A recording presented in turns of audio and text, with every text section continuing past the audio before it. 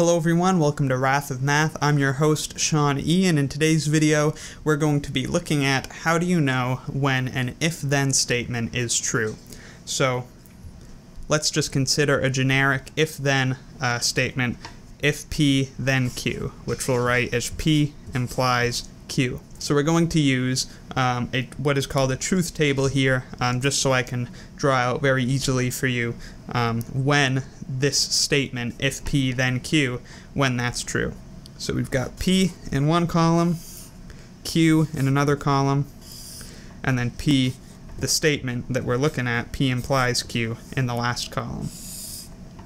When P is false and Q is false, P implies Q is true.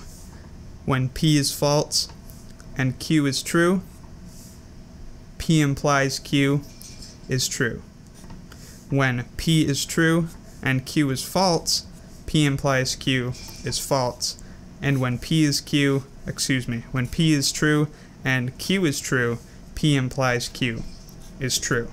So, a good way to think about this that one of my professors told me is think of the statement like a promise, and you're only breaking your promise if your if part is fulfilled and your Q part isn't. So, if I say, if dragons exist, then they breathe fire, let's consider that statement.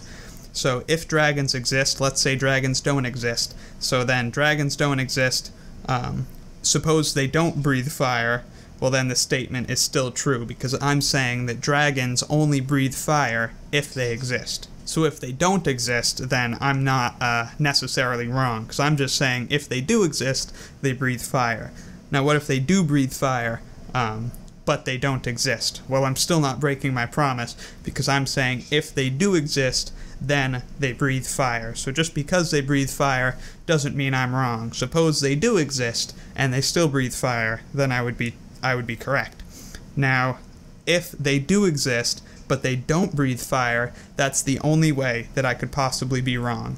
The if part of the statement has to be fulfilled in order for the statement to be false. So if both things are true, then of course I'm correct in saying if dragons exist, then they breathe fire. P is true, Q is true, P implies Q is true. So that's how I like to think about it. You've got to break the promise in order for the statement to be false. So of course, if you tell your kid, if you do some reading for an hour, then I'll give you some candy, you're not breaking your promise unless the child reads for an hour. If they read for 50 minutes, they're not guaranteed any candy, because that's not the statement that you told them. You said if they read for an hour, then you'll give them some candy. So that's my breaking down of how you know if an if-then statement is true. I hope that helped. I hope it wasn't too confusing. Be sure to let me know if you have any further questions or clarification requests or topic ideas in the comments. I'd be happy to cover them. I'll see you next time, and be sure to subscribe for the swankiest math videos on the internet.